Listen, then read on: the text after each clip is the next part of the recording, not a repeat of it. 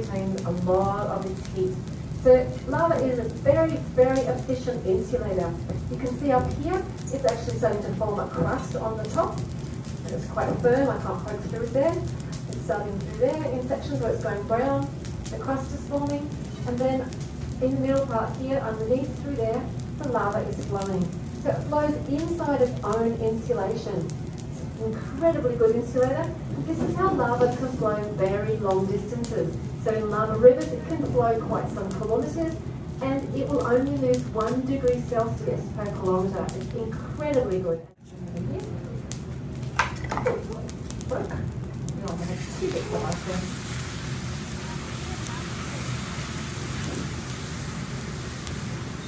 Alright, so let's push this down a little bit. It will create some steam. This steam will go into the lava. Hopefully we can get it to go inside the lava. You can see it rising and through here. Oh, yeah. It's coming up inside through the lava there.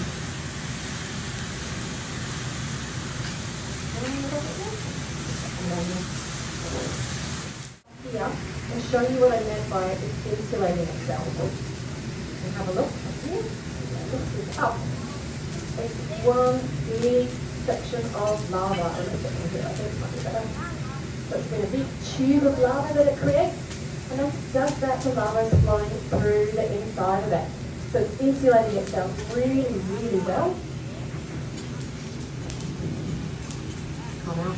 There we go. And you can see inside there the lava is popping out, and that was what was inside this tube of insulation.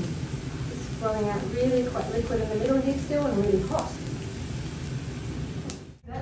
We would be able to sink into lava. That is not possible at all. We are mostly made of water, so we are much less dense than molten rock.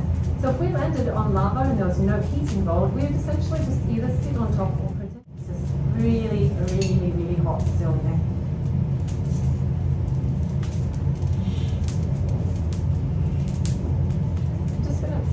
Break a little section off down the bottom there. It has to be cool enough before it... How do they take up the glass when it's stuck? How do we take it out? Yeah. We take it out in big buckets and shovels that are all made of steel. Turn this around this way. A little bit more. I got another question. Can you see the pocket there?